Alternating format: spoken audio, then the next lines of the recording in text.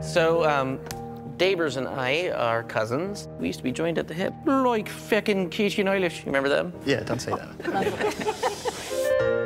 I like to think of A Real Pain as a kind of complicated story of these two guys, two cousins whose lives have diverged in a kind of funny way. Listen, I think we should check you in. I did a thing online. Oh, no, I get it. I checked it a while ago. Sorry, when did you get here? A few hours ago? Really? Yeah. I mean, the flight's not for another, like, 2 hours. Yeah, but they open the airport super early. You could just come here and hang out. You meet the craziest people here, dude. David is kind of, constantly second-guessing himself, constantly worried about the future. And Benji is this unencumbered free spirit who is this incredibly charming guy. Wait, you're not, like, taking weed into Poland, are you? Really? They're gonna arrest 2 Jews in Poland for a little bit of weed. That's a good look for the Polish people. All right, just try to keep it down.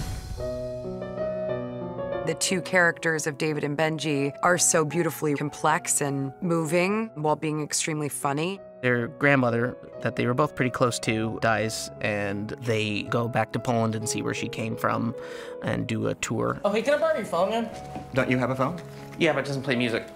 I just like jokes more than anything, but if I can set them in the context of something dramatic, I feel like there'll be some kind of spark there. David and Benji's grief for their grandmother was so elegantly written. There was comedy within it in the relationship between cousins.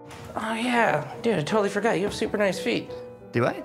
Yeah, and they've aged really well, too. They remind me of Grandma's feet. Benji is very charismatic and lovable and just sort of lives moment to moment. You never really know what you're gonna get. Does it look real? Well, they're twice the size of you in metal, so, no. David feels like the adult, and he's gotten married. He's had the kid, and Benji is so unfiltered and like a child. And when you see them in action and you see them interacting, it's hilarious. You don't need to get the hat. Do you want one, too? No, you look like the Ricola Man. What frustrates Benji is how much David has changed when he feels like he hasn't. I know you're not the most comfortable person with groups and people, and I'm not? No, but it's amazing that you're here, putting yourself out there so boldly for me. Thank you, man. Let's go smoke a joint.